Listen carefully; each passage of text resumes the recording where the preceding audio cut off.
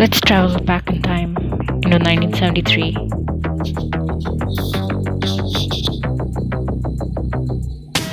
This is Dr. Ernst Friedrich Schumacher, a German-British. He earned a CBE in 1974. He was an economic advisor to a lot of countries, and his works include Small is Beautiful, Good Work, A Guide for the Perplexed, amongst others. Shall we begin?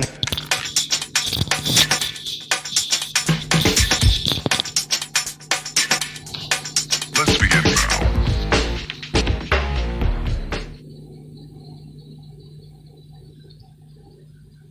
Page 116.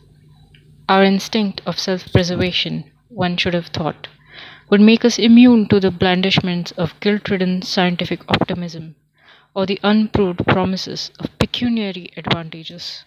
It is not too late at this point for us to reconsider old decisions and make new ones, says a recent American commentator.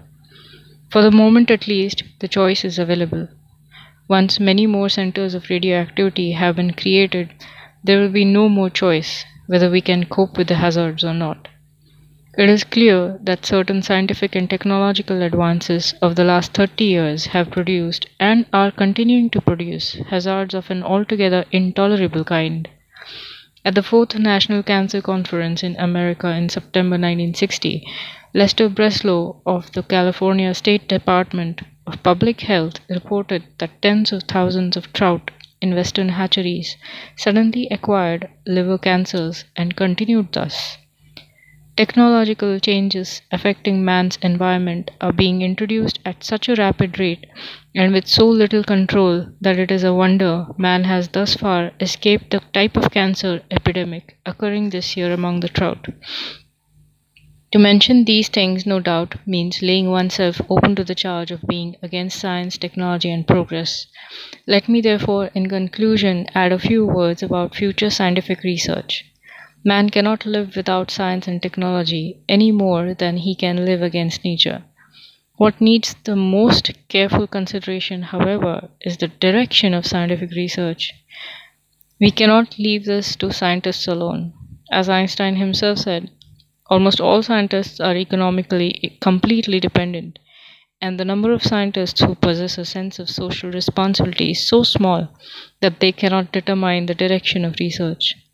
The latter dictum applies, no doubt, to all specialists, and the task therefore falls to the intelligent layman, to people like those who form the National Society for Clean Air and other similar societies concerned with conservation. They must work on public opinion so that the politicians, depending on public opinion, will free themselves from the thraldom of economism and attend to the things that really matter. What matters, as I said, is the direction of research, that the direction should be towards non-violence rather than violence, towards an harmonious cooperation with nature rather than a warfare against nature, towards the noiseless, low-energy, elegant, and economical solutions normally applied in nature rather than the noisy, high-energy, brutal, wasteful, and clumsy solutions of our present-day sciences. The continuation of scientific advance in the direction of ever-increasing violence, culminating in nuclear fission and moving on to nuclear fusion, is a prospect of terror threatening the abolition of man. Yet it is not written in the stars that this must be the direction. There is also a life-giving and life-enhancing possibility, the conscious exploration and cultivation of all relatively non-violent, harmonious, organic methods of cooperating with that enormous, wonderful, incomprehensible system of God-given nature of which we are a part and which we certainly have not made ourselves. This statement, which was part of a lecture given before the National Society for Clean Air in October 1967, was received with thoughtful applause by a highly responsible audience, but was subsequently ferociously attacked by the authorities as the height of irresponsibility. The most priceless remark was reportedly made by Richard Marsh, then Her Majesty's Minister of Power, who felt it necessary to rebuke the author. The lecture, he said, was one of the more extraordinary and least profitable contributions to the current debate on nuclear and coal cost. Printed in Daily Telegraph, 21st October 1967. However, times change. A report on the control of pollution, presented in February 1972 to the Secretary of State for the Environment by an officially appointed working party, published by Her Majesty's Stationery Office and entitled Pollution, Nuisance or Nemesis, has this to say. The main worry is about the future and in the international context. The economic prosperity of the world seems to be linked with nuclear energy. At the moment, nuclear energy provides only 1% of the total electricity generated in the world. By the year 2000, if present plans go ahead, this will have increased to well over 50%, and the equivalent of 2 new 500 megawatt reactors, each the size of the one at Trosfinit in Snowdonia, will be opened every day. On radioactive wastes of nuclear reactors, the biggest cause of worry for the future is the storage of the long-lived radioactive wastes. Unlike other pollutants, there is no way of destroying radioactivity, so there is no alternative to permanent storage.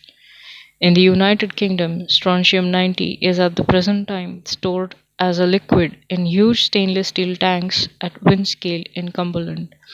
They have to be continually cooled with water, since the heat given off by the radiation would otherwise raise the temperature to about boiling point. We shall have to go on cooling these tanks for many years, even if we build no more nuclear reactors. But with the vast increase of strontium-90 expected in the future, the problem may prove far more difficult. Moreover, the expected switch to fast breeder reactors will aggravate the situation even further, for they produce large quantities of radioactive substances with very long half-lives.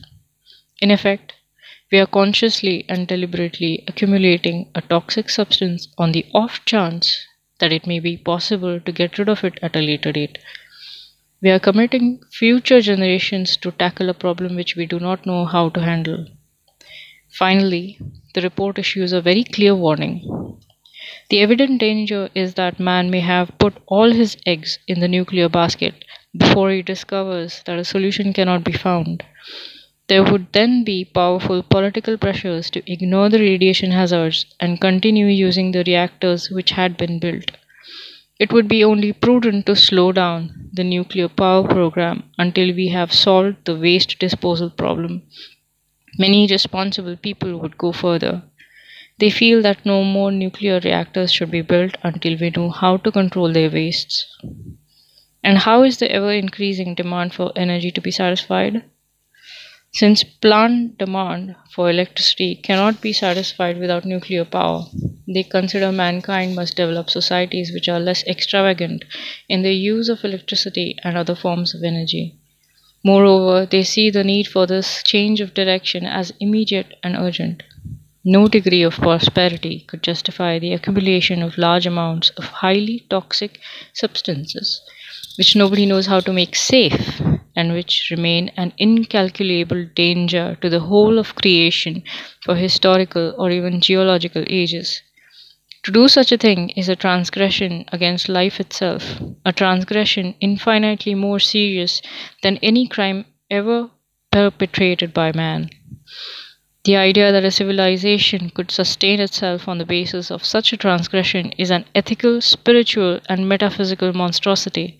It means conducting the economic affairs of man as if people really did not matter at all.